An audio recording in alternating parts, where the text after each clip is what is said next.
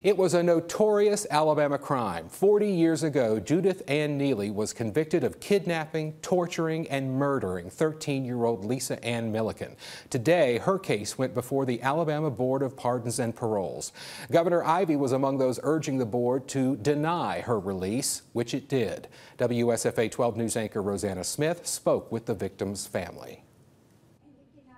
There is not a day that goes by that Tina Milliken and Carol Taylor don't think about their sister, Lisa Ann Milliken. If I want to talk to my sister, I have to go talk to a tombstone.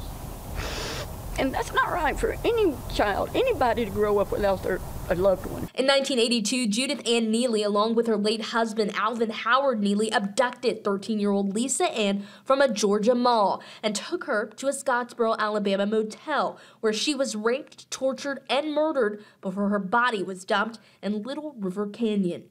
It scarred me.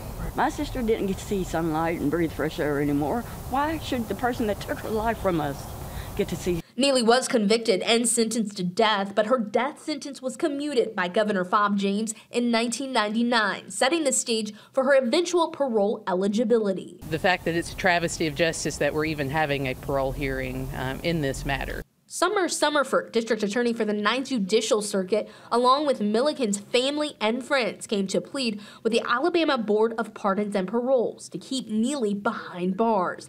After reviewing the case, they voted. It is the unanimous decision of the board that parole will be denied. Summerford says she's very grateful and thankful to the board for their decision. They made the right decision in denying her parole. The very least the state can do is keep her in jail for the rest of her life. The board also unanimously voted to reconsider parole for Neelley in 5 years. Milliken's family says they will be back then. They hope Neelley continues to stay behind bars. Mark? An emotional case. A lot of people remember. Thank you so much, Rosanna.